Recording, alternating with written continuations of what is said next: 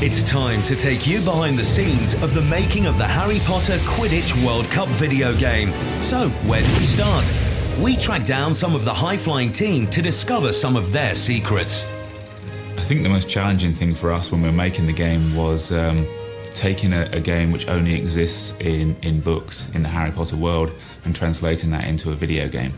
Quidditch is like three sports. It's ice hockey, basketball and football. It's the speed and the physical nature of ice hockey. Basketball, where it's fast end-to-end action. Soccer, because of the complexities of the game. It's got that kind of dynamic speed, so I'd compare it to maybe one of the extreme sports, maybe like snowboarding. It differs from normal sports games in that it's actually a magical sports game. It plays on broomsticks and it's played in 3 dimensions. Surely we've seen Quidditch played before. In previous games, you've played one small element. You've played Harry Potter catching the snitch.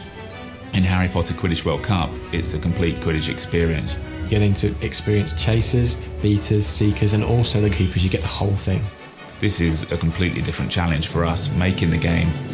The making of the game became more complex when the designers took the game to the next level, the international arena. Once you've won the tickets to the World Cup, you start to play at an international level. This is where the pros come out to play. Now we know how to play, we can explore just how difficult it was to bring the game to life. Each object in the game was first constructed out of a kind of 3D wire mesh. All of these things are basically created with triangles or polygons. Just kind of think of it like papier-mâché. You've got the chicken wire, it's the framework that creates the body of the player or the sides of the building. Let's take a closer look at the players and where they play. There are 9 different international stadiums. The way we kind of went about creating all the different styles for the stadium was just going backwards and forwards, lots of concept works, lots of drawings that we threw away. And what about the players?